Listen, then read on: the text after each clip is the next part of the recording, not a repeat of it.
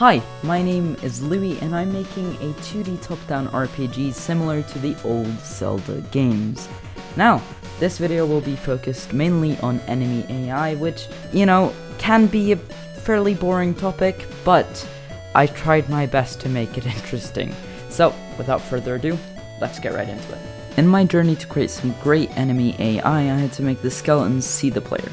I did this in a very simple way, so it works by the player dropping breadcrumbs every 0.3 seconds or so, and then the enemy has this red area, as you can probably see on screen right now. If the breadcrumb is inside of this red area, or the skeleton's vision area, as I like to call it, it shoots a ray out to the breadcrumb. Now, if the ray doesn't collide with anything, the enemy will begin chasing the player. Now, when it's chasing the player, it isn't actually chasing the player, so to speak. It's chasing the lost seen breadcrumb. Now, this is good, so if the player moves out of sight, the enemy will still go to the lost breadcrumb and begin looking around from there.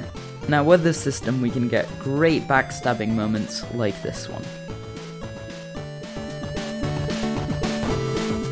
For this enemy AI, there is over 1,000 lines of code, and I don't want this video to be an hour long. So what I'm going to do instead is to show you how I create my enemies in this really modular system I've made. My enemies are made up of two different things, their enemy behavior and their enemy visuals. For the enemy behavior, I can define different properties like their speed, acceleration, what type of weapons they use, or what attack type they use. Do they use melee, like punches you, or do they use a ranged weapon, all that stuff. Meanwhile, the enemy visuals is basically just providing the size and how the enemy looks.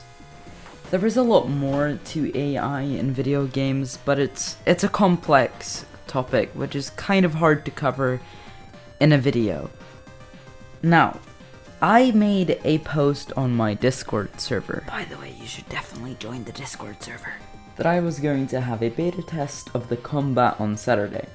It's Saturday now. The part before the by the way you should join the Discord server was Thursday. I've done quite a lot in that time. Firstly, I expanded on the level. This wasn't too hard, but just getting it so that it's enjoyable to play. But then I did a very weird thing to do right before a beta test. I completely revamped one of the game's most important systems in one day. The inventory system. Now, inventory is really tricky, but so previously I had been using an asset which somebody else made. It's a great asset, but it was using a JSON based system, and I don't really like JSONs. So I've transferred it over to a resource-based system. When I tried making that work with the old system, it did not work. Like, all the quantities were wrong, it was just messing up all the time, so I had to make my own. Let me show you. Alright, here we have the inventory system, and as you can see, we can press 1, 2, and 3 on the keyboard, and it selects these. You can also use the scrolling wheel if you want to. But we can select or place any item like this. I'm setting the item you're hovering over as the selected, but if you have a selected which isn't on the hotbar, when you close the inventory, it's going to revert to the first one. But if you have this, it's not. Just, some small things, because I thought it looked nice, and to make it work on controller, it has to be like this.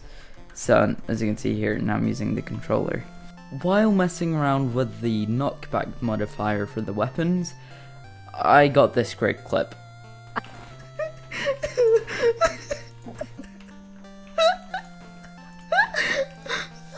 I also posted this patch on the Discord server if you're interested in a broken game. Now that's all I got done for this devlog. It's a lot of back-end systems, and this is obviously the first devlog.